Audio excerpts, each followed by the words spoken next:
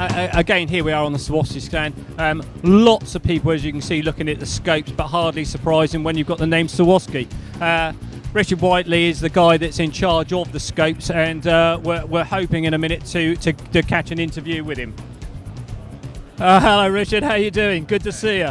And this is Richard, who's in charge of the scopes at Swarovski. Richard, how's the show going, and what's this new item that we have here? The show's going very well indeed. Lots of people very interested in the scopes. Oh, you've got a lot of people on this stand, so you're a busy man. No problem. And what have we got here, then, most of them are very interested in the new Z6i scopes. It's absolutely top of the range for a Swarovski, top of the range in the scope world. Yes. The main features are you've got a 6-power graduation between minimum and maximum magnification, so you can get an ultra wide angle view, or you can zoom right in. Right.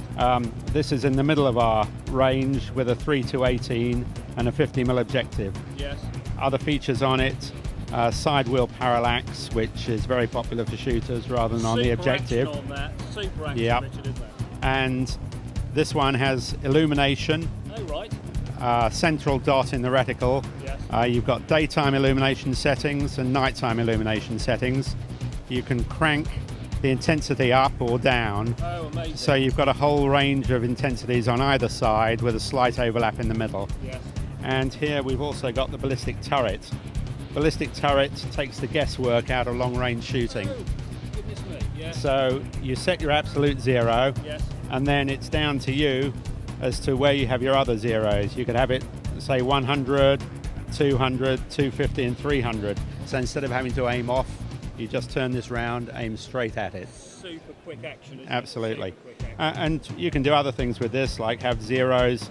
If you shoot 243 for foxes, yes, you might have a 0 for 100 grain and a downrange for 100 grain for deer, and then another 0 for foxes with a 70 grain downrange as well. Pretty much covers the hunter's requirements in one there. Absolutely.